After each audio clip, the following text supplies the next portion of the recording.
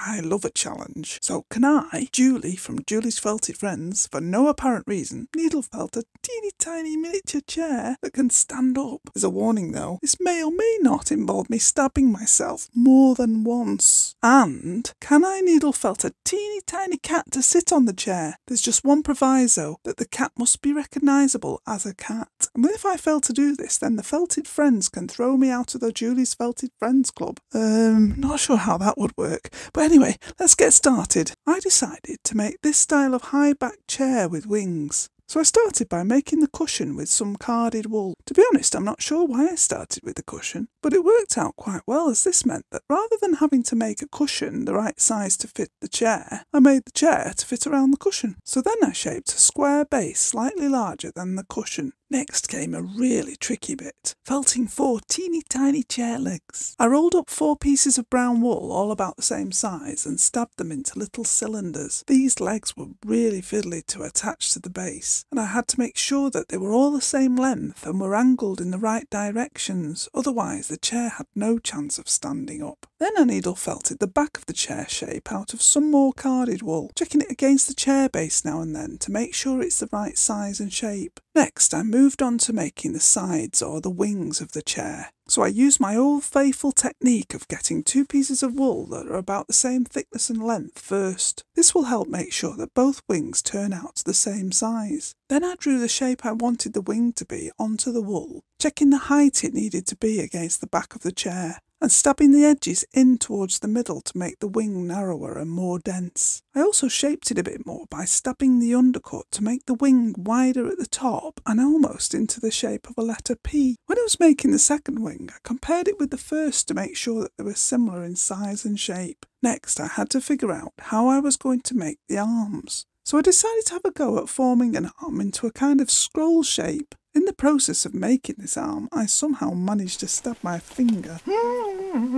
That one hurt.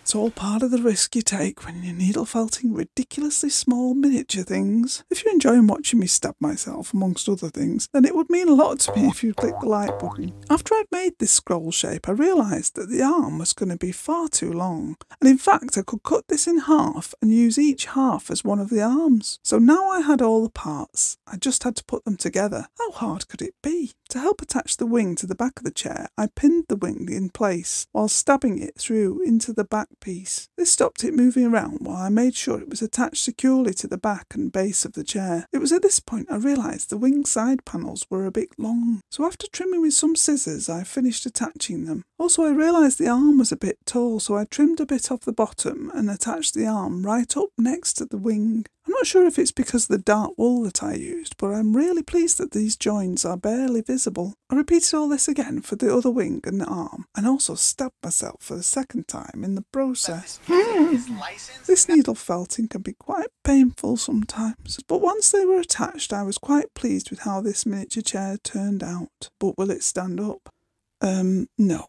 This took a bit more fiddling around with the angle of the legs and to get them a similar length. But next I had the really difficult challenge of making a cat small enough to sit in the chair. I took a tiny piece of merino wool and rolled it up into a small ball and started to stab it into a fairly flat round shape to make the cat's body. Once this was fairly well felted, I got another tiny piece of white wool and rolled it into a ball between my fingers and stabbed it a bit before attaching it to the body to make the head. At this point it didn't look much like a cat, so I continued to stab it from all angles to try and shape the head some more. Then, to make an ear for the cat, I rolled up a really small amount of white wool and stabbed it onto the mat into a kind of triangle shape. This has got to be the smallest shape I've ever tried to needle felt and was extremely fiddly. I attached it to the top of the head and repeated the process again to make a second ear, shaping them a bit more once attached. It was now actually starting to look a bit like a cat. Next, I took literally a few strands of black merino wool to try and make 2 minute eyes. These eyes were very tricky. When I tried to attach the black wool for the right eye, it kept sinking into the head, making the right eye look smaller than the left. stabbed, but after fiddling around it looked okay. I didn't want to stab it too much for fear of losing all the eye. Then I decided it wouldn't be a cat without a tail, but rather than add a tail, I decided to define the shape of the tail by stabbing in a line to give the impression of its tail up against its body. After peeling it off, I neatened it up a bit as it was very fuzzy. Then came the big moment to try it out for size on the chair and ask somebody what animal they thought it was.